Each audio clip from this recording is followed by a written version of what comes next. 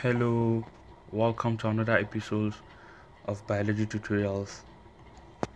Today we are going to talk about respiratory system, and we have 5 or 6 items to talk about: phases or stages of respiration, condition necessary for respiration, types of respiration, mechanism for respiratory system in lower and higher animals, and respiratory system in plant.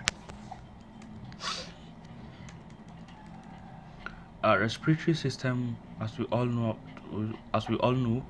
is a system in biology that talks about group of organisms that comes together to perform one or more vital functions.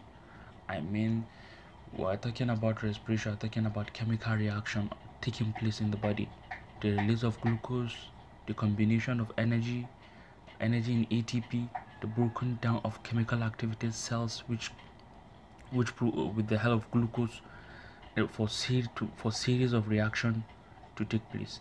And for chemical reaction and series of reaction to take place, definitely some enzymes must be in place. And we know enzymes are organic catalysts, proteinous in nature, which speed the rate of chemical reaction in the body. And that led us to the phases or stages of respiration. We have the external exchange of gases and the internal exchange of gases.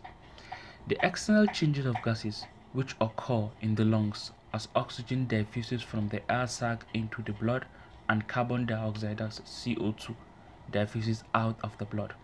What we're trying to say here is there's activities taking place inside the white blood cells and the red blood cells and direct to the blood platelet. That's the tissues. That when we are talking about the internal changes of gases.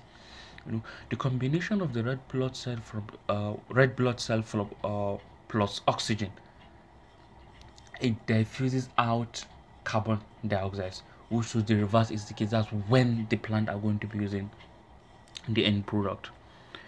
And it led us to, we have chemical reaction. We have the chemical reaction cell respiratory formula. The glucose plus up, we have 6 carbon dioxide and hydrogen from 6 oxygen to produce carbon dioxide, water, and energy in ATP. Now we have condition necessary for respiration. The condition, we have respiratory medium, organs, transport medium, ventilation, and respiratory surface. The medium, when we're talking about respiratory medium, is the medium with which the surrounding of organism from which it obtain oxygen.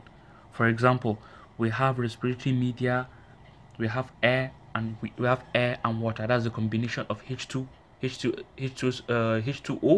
and the combination of air, oxygen. That's what permits the respiration. That's what allows the medium to move the process in order. And we have the organs. What are the organs responsible for the respiration? We have the lungs in mammals, and we have gills in fish. We know, as we all know, in lower animal we have earthworms that normally use their body surfaces for respiration. And we have the transport medium. The transport medium, this is the medium, or this is the channels that normally allow easy exchange of gases. Then we have ventilations. What are the medium? When we have the medium, we have the organs. What are the ventilation passages that normally allow the easy and free flow of the system, free flow of the activities to take place in the system? And we have the surfaces. The respiratory surface refers to a defined surface of the body, such as the surface of the lungs or gills, where gaseous exchange normally take place. And we have, what are the mechanism of respiratory system in lower animals? As you can see, we have insects. Example of lower animal, we have insects, we have amoeba, we have paramecium, we have spirogyra. But here in lower animals, lower class of animals, we found no special organs for the purpose of respiration. The gas interchange being sufficiently provided by them exposing their body a lower animal, the more they expose their body, the higher the respiratory movement, and it move from system to system, from places to places, diffuses from one lower concentration to a higher concentration. And we have respiratory medium in higher animals such as man. In higher animal, movement of oxygen from a lower concentration to a higher concentration, we call it diffusion. By diffusing that from a lower concentration of the blood to a higher concentration of the blood, respiration already takes place. In higher animal, we develop respiratory system with the lungs. Air rushes into the lungs and then into the air sac, where most of the gaseous exchange take place. We have the combination of the air and the combination of the air, yes, and combination of the blood inside the red blood cell to produce hemoglobin. Our respiratory system in the higher man is, as you can see it in the diagram, we have the nasal cavity, we have the right lungs, we have the left lungs, we have diaphragm, lungs cavity, trachea, bronchus.